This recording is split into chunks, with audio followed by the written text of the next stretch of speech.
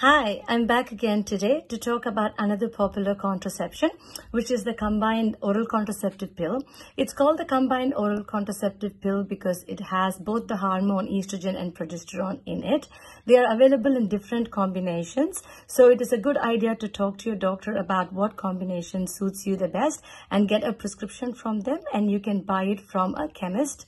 And the contraception pill comes in packets like this. So they have the hormonal pills, which are called the active pills, and then you have the sugar pills. So when you're taking the sugar pills, it's usually when you get a period. So you start taking the pill, let's say here, and then you take 7 days of the pill, after which your contraception is effective, and you continue down through there. And if you don't want to have a period, you can move to the next packet and start from the active pill of the next packet.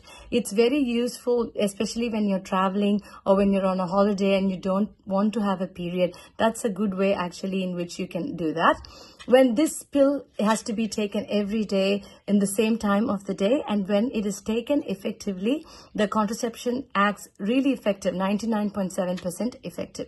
The downside to this pill is you have to remember to take a pill every day at the same time of the day, and the pill does not prevent you from getting STIs like the condom, so you still have to use a condom if you want protection against STIs.